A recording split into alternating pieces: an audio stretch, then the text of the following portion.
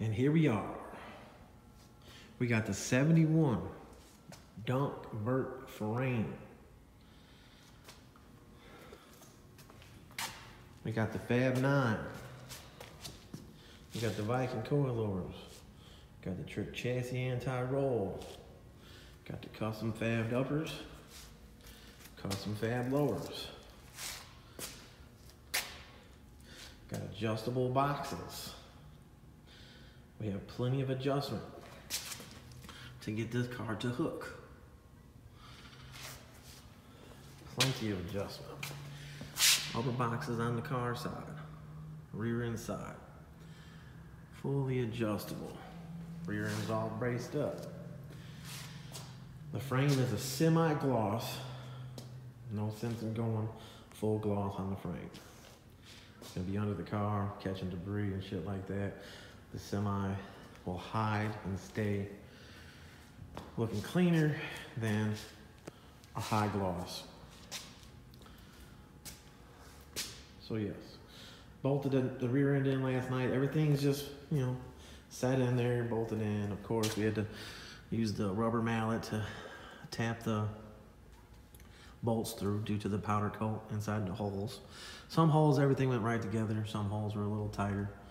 A tight hole is always good. Keep it clean. Anyways, front suspension, bare brakes, QA1 uppers, QA1 lowers, Bankroll coilovers. Everything is basically just set together right now. Bare brakes. When you buy the big brakes from Bear, you get the spindle. Everything comes together. Everything comes already shimmed. It's all set. The caliper's on there. Boom. So that's a plus with spending this much money on brakes. That is a plus. 16 inch. I think 16, maybe 15. Don't quote me. We got the brand new steering gearbox, which there's the name of it right there. We got this through Winter Circle.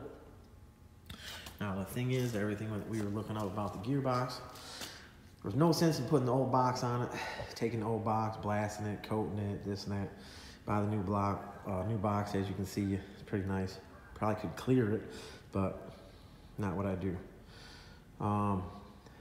The ratio of this box, we didn't get the exact number, but it's supposed to be faster. I think it's 1.5 turns of the steering wheel. So 1.5. So that's pretty fast compared to what it was stock. And what it was stock, I think, was closer to like 16-1. But I don't know. This one didn't have it in the paper of what the ratio was of this box. But brand new box on there. We're going to use the stock steering arm for now, but later on we'll probably do the Flaming River joints to make our own shaft. The column, I do believe, is getting changed in the car. I'm not sure. But the Flaming River joints that go on there that are sealed, they look good. They work well. And then you can, you know, the shaft don't have to be a double shaft. Or, anyways, like the G-bodies when they change from a G-body shaft to a Jeep shaft, you know, it's an easier fit. It's tight up against stuff, so that way you don't have problems with headers and stuff like that. Whatever. So, but yeah, as you can see, the frame is coming along. So I'm working on the frame. I'm working on the orange Chevy. I'm working on Sebastian's Chevy. I'm working on a couple rear ends at the same time. I actually have one sitting over here, right over here in this corner. This is out of a dunk. I have to gut this thing, clean it up, gut it, and narrow it. And I have the axles waiting to be picked up. I haven't picked up the axles yet. And I'm waiting on a set of studs. So I got a whole bunch of little things going on, but as you can see, knocking them down. 2 of them are my buddy's cars, obviously the OBS and the Cutlass that's in the back, the 70 SX 455 car. So there's only 6 customers' cars over here.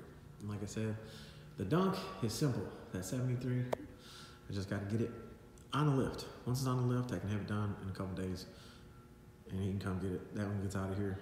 Boom. Like I said again, I'm giving up this side because I don't need it. I don't need it. I mean, for frame builds like this, but I'm not going to be doing. If somebody wants to me to do a frame build like this year, they're going to have to bring me the frame completely bare, and I'll do all the notch and brace and all that. Sand it, get it coated, and then they'll have to buy all the control arms and all that stuff, and then I can make it a rolling frame, and they can take it back, and then they can put it on. I'm not getting into big jobs like that. The bigger the job, the less money. So, anyways, but there's the dunk frame. It's raw business. It's getting put together. And a lot of people, if you don't know, seeing these wheels in the background. These are my wheels for the Trailblazer. But again, I have no time. Yeah, it's shitty weather anyways. But I gotta fix a couple things on the trunk. Power steering line, do my alignment in the front, put my coilovers in the front. But how am I gonna look if I bust my shit out and not get, you know, a customer's car out? So yeah, that's what that is. I know other shops do that, you know, they get their car all ready and do things and this and that while their customers' cars are sitting, but I don't do that. But maybe I should do that. I don't know. I'm just bullshitting. But all right, y'all. My longest video ever. So hopefully you people want to listen to me and pay attention. Pay attention. We know that everything that we built underneath this frame clears the body. We were worried about these side braces right here, but I'm pretty sure I checked it all out on the body and it's gonna clear. So the underneath of the body is still supposed to be getting painted, but I don't know what's going on with that. We got the back 3 bolts that were broke off in the frame for the body that were here.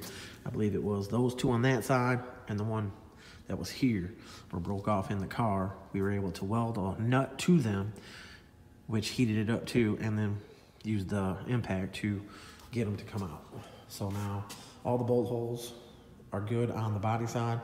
For the frame to attach back on there, we have the brand new bushings and we have the brand new bolts to put it back on there. So, all right, y'all, there it is.